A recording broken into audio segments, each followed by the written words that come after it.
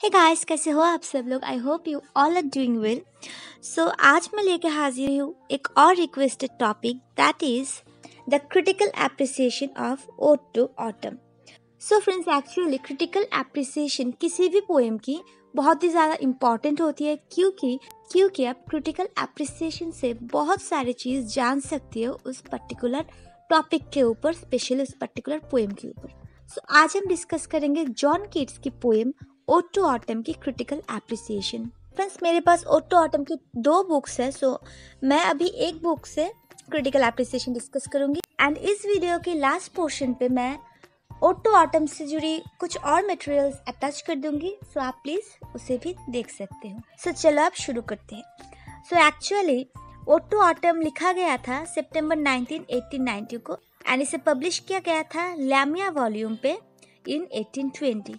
Odd to autumn poem एक बहुत ही short poem है, टोटल 3 स्टैंजास है यहाँ पे एंड सारे स्टैंजास पे जॉन कीट्स ऑटम सीजन से रिलेटेड एटमॉस्फेयर की या फिर डेली वर्क और नेचुरल सराउंडिंग्स, नेचुरल थिंग्स की डिस्क्रिप्शन दिया है। ठीक है, सो odd to autumn John Keats की लास्ट ओड है and it is one of the most perfect of all odds bye Keats. Okay, and odd to autumn poem basically autumn season को, autumn season की glory, autumn season की beauty celebrate करने के लिए ही John Keats ने लिखा है।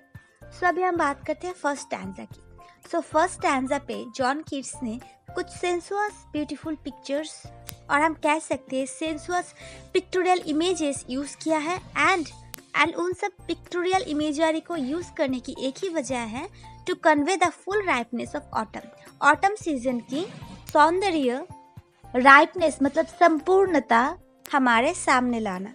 इसके बाद बारी आती है सेकंड स्टैंजा की। सो सेकंड स्टैंजा पे ऑटम सीजन की डिफरेंट एस्पेक्ट को सामने लाया गया है, मतलब जो सारी चीजें, जो सारे डेली वर्क्स हम ऑटम सीजन पे देखते हैं, करते हैं, उन सारी चीजों के रेफरेंसेस जॉन कीट्स ने यहाँ पे लाया हुआ है, like the harvester, the tired reaper, the imagery of gleaner, the cider presser, all these things. Okay, so इन सारी चीज एक्चुअली ऑटम सीजन को पर्सनिफाई करता है।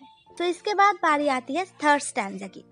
सो एक्चुअली थर्ड स्टैंजा पे ऑटम सीजन की जो वेरियस साउंड्स है, नेचुरल साउंड्स है, और जो साउंड्स सारे इंसेक्ट्स के द्वारा, सारे एनिमल्स के द्वारा किया जाता है और हमें सुनाई देते हैं, उन सारे साउंड्स के रेफरेंसेस यहाँ पे जॉन कीट्स लाया है, like the sounds of the full grown lamps on the hills, the chirping of the crickets, the whistling sound of the robin birds, the mournful sound of the gnats, the twittering sound made by the insects, or we can say the birds, etc. Okay, so these are the sounds that we can hear in autumn season. So friends, Ode to Autumn की 3 stanzas पे इन सारी चीज़ों का description, references John Keats ने दिया है।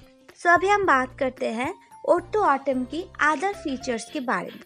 सो जैसे कि ओड टू ऑटम जो ओड है और पोएम है, वो एक्चुअली इंग्लिश ऑटम सीजन की एक डिस्क्रिप्शन देता है, मतलब इंग्लिश ऑटम सीजन मतलब इंग्लैंड की ऑटम सीजन हम कह सकते हैं। सो इस पोएम पे आपको ऑटमनल जो ब्यूटी है, ऑटम सीजन की जो ब्यूटी है, उस ब्यूटी को एंजॉय करने का मौका मिलेगा एंड कीट्स एक्चुअली उस ब्यूटी को एंजॉय करना चाहता है। एंड यहाँ पे आपको कोई रोमांटिक लॉन्गिंग नहीं मिलेगा, आपको कोई एस्केपिज्म नहीं मिलेगा कि आइडियल वर्ल्ड और रियल वर्ल्ड के बीच में जो बैरियर है वो नहीं नजर आएगा। लाइफ पे क्या है, क्या नहीं है, किसके लिए आप उदास हो, ऐसा कुछ भी यहाँ पे नहीं है।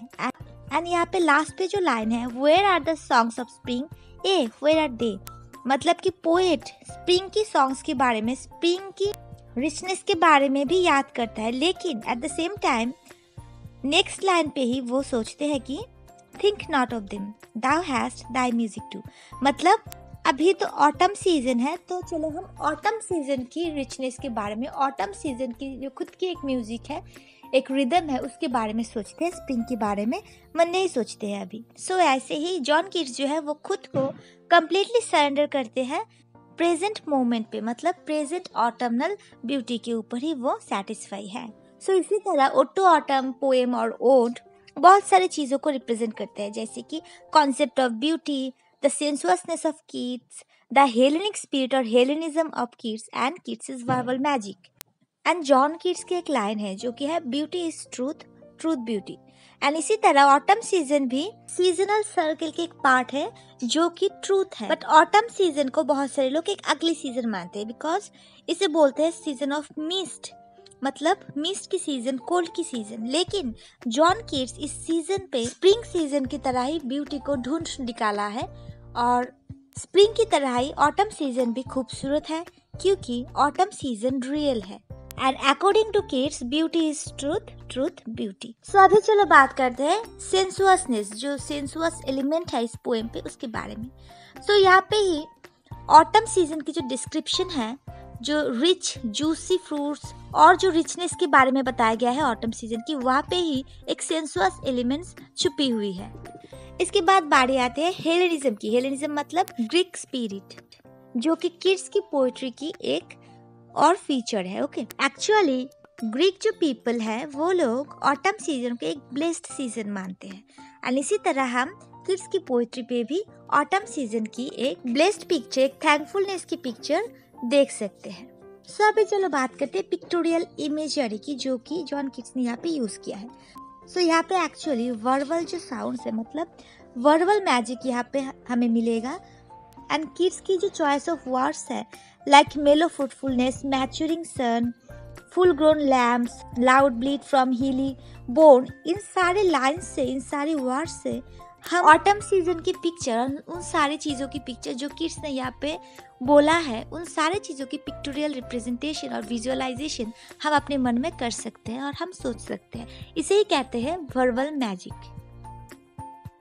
सो फ्रेंड्स, इसी तरह जॉन किट्स ने ऑटम सीजन को ओड टू ऑटम पोएम पे रिप्रेजेंट किया है। एंड आई होप कि फ्रेंड्स मैं अपनी टूटी फूटी हिंदी से इस पोएम को अच्छे से समझा पाई हूँ। और अगर आपको समझ में नहीं आया तो प्लीज़ मुझे कमेंट करके ज़रूर बताना कि कहाँ पे मिस्टेक्स हुई है और मुझे और क्या क्या इम्प्रोवाइज करना पड़ेगा। सो अभी ओड टू ऑटम पोएम से रिलेटेड कुछ और मटेरियल्स आप चेकआउट कर लो।